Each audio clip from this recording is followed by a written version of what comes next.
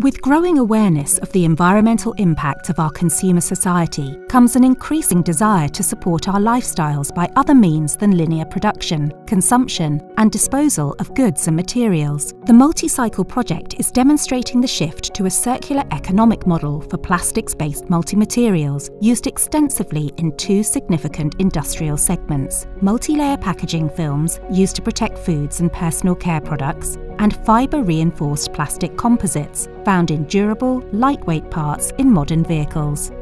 Technical advances in MultiCycle have generated commercially sensitive, strategic, and valuable new intellectual property. In line with the European Commission's impetus to see patent protection incentivising competitive advantages within Europe, the project partners have prioritised patent protection in key areas of the project. 2 patents apply to Iris's work in an advanced monitoring system optimised for the recognition of multiple polymers present in a diversity of flexible multi-layer packaging films, and cost-benefit determination for recycling multi-layer plastic waste. A further patent relates to prospective fault adaptation for project management.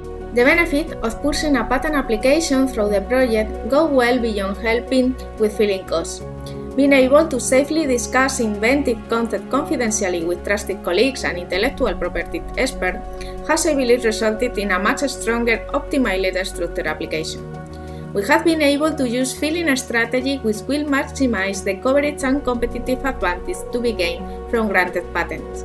In other words, it's all about maximizing value for the money invested in IP.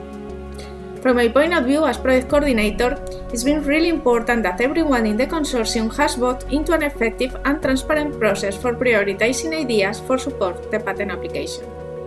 I think the process which our partners at Inlecon facilitated has worked really well and is a great example of a consortium working in an effective collaboration.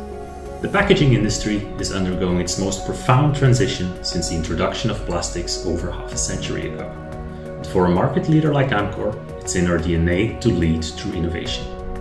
That is why we've made design for recycling and implementation of recycled content key company targets to be achieved by 2025, and this across our entire portfolio. Now, if you have a look at the technology platforms behind MultiCycle, these have the potential to fundamentally change the way we look at the recycling of complex multimaterials.